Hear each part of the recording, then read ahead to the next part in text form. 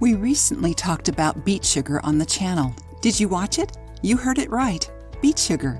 Some of the main health benefits of beets are lowering blood pressure, preventing some types of cancer, liver cleansing, and an improvement in anemia and libido. Beet also maintains healthy skin and prevents eye problems like cataracts and macular degeneration. Isn't it amazing? As we promised, we are back with the recipe for making beet sugar at home.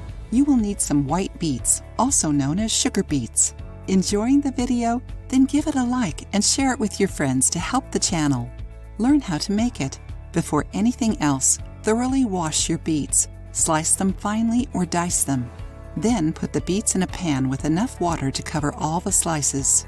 Let it boil until the juice is extracted, which you can see by the color of the water. After that, remove the beets and leave the water.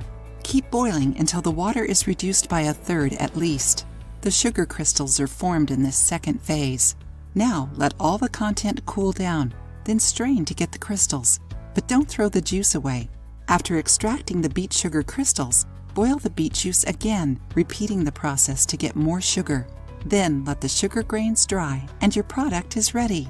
Beet sugar is more nutritious because it doesn't lose too many vitamins and minerals during its production, preserving its antioxidants and fiber. This sugar strengthens the body and protects it from many diseases. Let's see some of its benefits.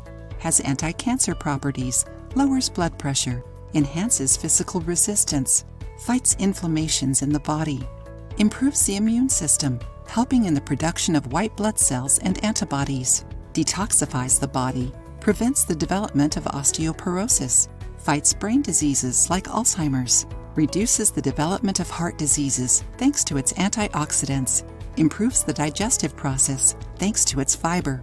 Now that you know how good beet sugar is, add it to your diet. If you liked the video, give it a thumbs up and share it with your friends. For more recipes and tips, subscribe to the channel.